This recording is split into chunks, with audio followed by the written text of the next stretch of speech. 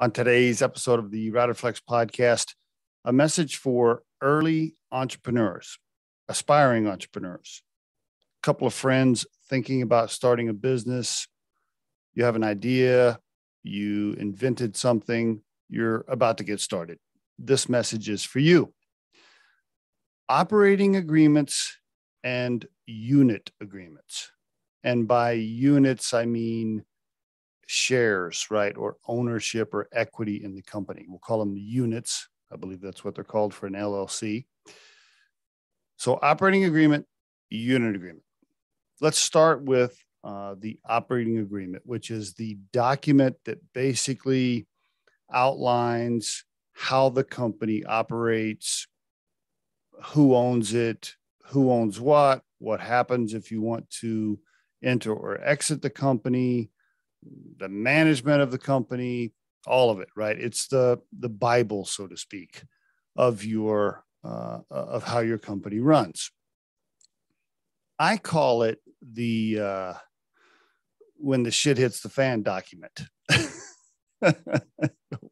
Why do I say that? Because after you get started and you have a co-founder or co-founders and things move along and stuff happens, disagreements, arguments, people enter or exit the business, you refer back to the operating agreement. So when crap happens and things go bad, you refer back to the document, and that outlines what happens. It's almost like a prenup, if you will, for a couple of folks getting married. Now, here's my rant on it. I'm not going to. This episode is not how to write an operating agreement. There's tons of information you can find on that. I recommend that you hire a lawyer to write up your operating agreement. Yes, even if you're just starting out, I recommend you pay, $1,000, $2,000 for a little small town lawyer to write you up an operating agreement. So this episode is not how, it's not about the content of the operating agreement. It's me emphasizing to have one executed. Get an attorney to execute an agreement between you and your co-founders and sign it and put it in the safe, lock it away, whatever, so that it's there for you to refer to. So many people start a business. And they have a friend, they have a family member, they trust this person completely, they've known them all their lives, whatever.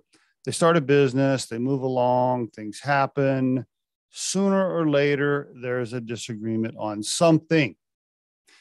When that happens, the operating agreement is going to save you a lot of pain and heartache and money, probably. If you try to put in an operating agreement down the road, it'll be too late. Now, some people would advise you to wait and just kind of throw your product out there, see if you got any traction, see if you can actually make sales, see if your service is wanted by anybody. And then once you start to get a little traction, you can spend money on an attorney and put the agreement in place.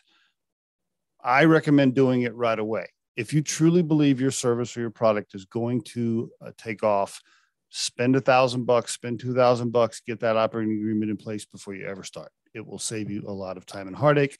Trust me, I've seen numerous examples of how that can blow up on people that don't put it in place ahead of time. Next, the unit agreement. That's a document that you pass out and have people sign based on the equity plan that they've been given. Maybe they have a piece of equity, or maybe there's a vesting schedule for their equity. It's a document that lays out how they earn it, when they earn it, etc. That document, same thing. Have an attorney look at it, make sure that it's buttoned up and that it's executed correctly and that it has the right language.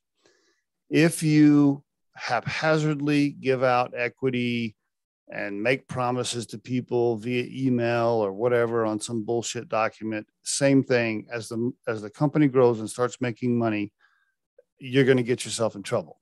Okay, it's going to be super messy. So please make sure you spend time ensuring that both of those documents are created properly, executed, signed, notarized, etc. It will save you a lot of time and heartache. And there is your Riderflex tip of the day.